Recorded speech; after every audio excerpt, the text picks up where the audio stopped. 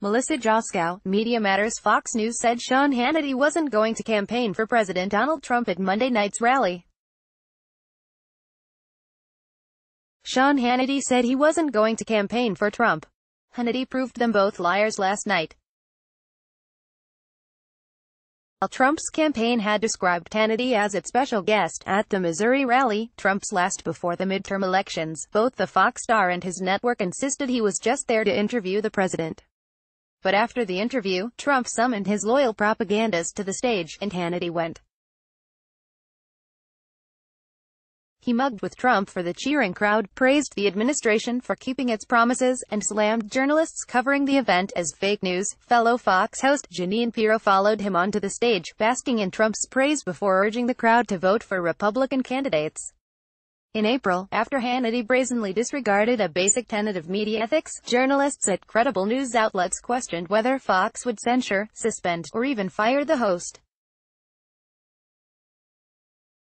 Going to find out what kind of org Fox is today, NBC News' Chuck Todd tweeted the morning after that news broke. Few seem to be bothering this time around. There's a shared understanding that there aren't really any rules that Fox is willing or able to enforce against him. In 2010, the network reined him in when he tried to use his show to raise money for a Tea Party group. In 2016, a Fox spokesperson issued a statement after he appeared in a Trump ad, promising that it wouldn't happen again. These were modest steps at best. Fox executives never formally reprimanded Hannity for his actions, much less suspended him, but they at least signaled that the network had some lines he couldn't cross. But since Trump's election, Hannity's ties to the White House and role as a Trump confidant have apparently rendered him untouchable by the network.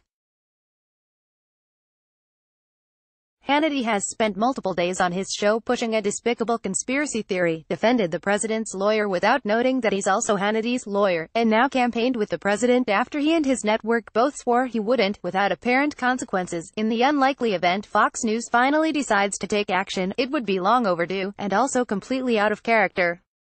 Hannity isn't the only one Fox treats with kid gloves. Pirro also appeared on stage with Trump last night. Lou Dobbs laughed off Fox banning one of his guests over anti-Semitic rhetoric last week. Laura Ingraham knows that no matter how depraved her commentary, Fox will have her back. And Tucker Carlson has effectively turned the network's 8 p.m. hour into Stormfront TV. There are some at Fox who operate within standards that, if you squint hard enough, resemble those of a traditional media outlet. They may complain about the behavior of the network stars, either to other reporters or more publicly. But Fox's business model is built on hard-right propaganda garnished with a fig leaf of real reporters whom network executives like Lachlan Murdoch can point to defray criticism. That has been the play for years, and the Fox straight news people have been happy to keep cashing their checks. They are complicit in the worst failings of their colleagues. As I noted after Hannity's ethical disaster in April, because Fox does not hold its stars to the most basic codes of ethical behavior, let alone the standard principles of journalistic conduct, critics hoping for accountability have little recourse but to appeal directly to the network's advertisers. Things have only gotten worse. The network and Trump have fully merged, with Fox operating as a literal arm of his campaign. Sean Hannity owns Fox, but Donald Trump owns Sean Hannity. Update: Fox and Hannity have both responded to the controversy by neither admitting fault nor promising that this won't happen again. Both farcical statements suggest that the network's real concern is that Hannity impugned the Fox employees present among the press throng when he went on stage and said of the media at the rally, "All those people in the back are fake news." An anonymous Fox spokesperson released the following statement: Fox News does not condone any talent participating in campaign events.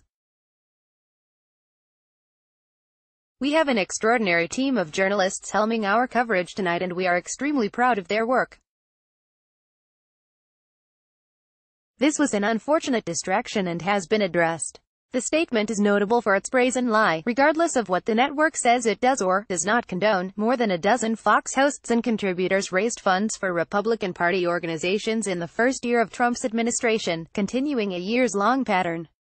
The statement is also notable for what it is missing: any direct criticism of Hannity or Pirro by name, or any consequences for what they did. At the same time the network's statement went out, Hannity tweeted that his appearance on stage was not planned, and that he was not referring to his Fox colleagues when he described the assembled journalists covering the event as fake news. Absent was an apology, an acknowledgement that what he did was wrong, or a statement that he would not do it again.